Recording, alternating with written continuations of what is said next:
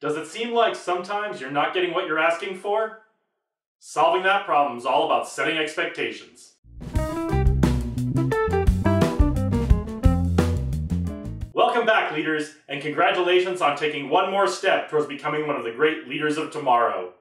When we want to get our teams performing at a really high level, one of the best things we can do is to set very clear expectations for the members of our team. So today I'm going to give you some tips on how to do that and get your team firing on all cylinders. Before we can communicate our expectations to our team members, we have to engage in some effective goal setting. Without setting effective goals, we leave the outcome up to interpretation by our individual team members, and that's where we can get a disconnect between what we think we've asked our team members for and what they provide. Now, if you've got questions about how to set effective goals, go back and check out our video on goal setting from a couple of weeks ago. But the highlights of that video is when you're setting goals, they need to be clear, they need to be measurable, and they need to be achievable. Once you've got your goal defined in terms of being clear, measurable, and achievable, now communicate that goal to your team members. Define for them very clearly what the outcome is that you have in mind. And not just the nuts and bolts and physical characteristics of it, but what the look and feel of the outcome is to you. Share your vision of the outcome with the team so that they can show initiative to try to meet what you're asking for. Next, you're going to want to define the products that you expect from your team. What is it that you expect them to have done at the end of the project? Is it a report or a presentation? Is it a new installation of a system or a capability? Or is it even something like building a collaborative new relationship with someone else in your industry? Once you've got your products defined, now you'll want to talk to your team about how they're going to implement processes to achieve the end state you're looking for. If your product is highly dependent on quality and repeatability of that quality, you may want to set an expectation of strict adherence to the processes that are laid out to achieve this end state. And if you're looking more for innovation and creativity, you may want to focus a little less on adherence to the process and focus more on the end state products that you expect your team to provide.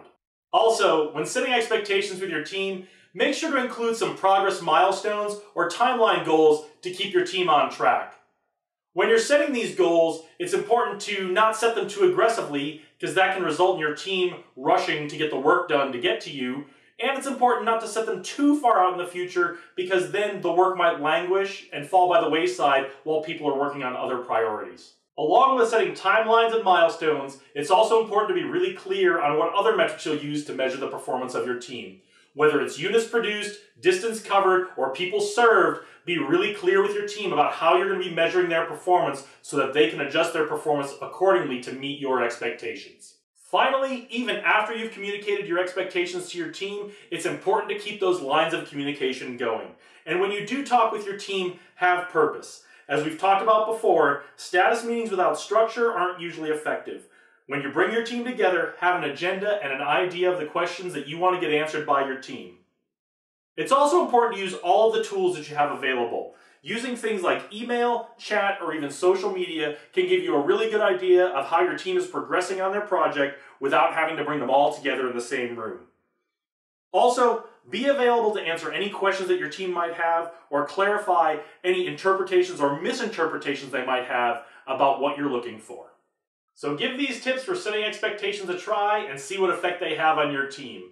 Let us know in the comments how it works out for you. And come back later in the week, we're going to have more on setting expectations in the blog. The best way for you to get a hold of that, click on that globe off to the right, subscribe to our email list, and all of our content will come direct to your inbox. Thanks for joining us today. I appreciate it. And remember, the future is out there. Lead the way.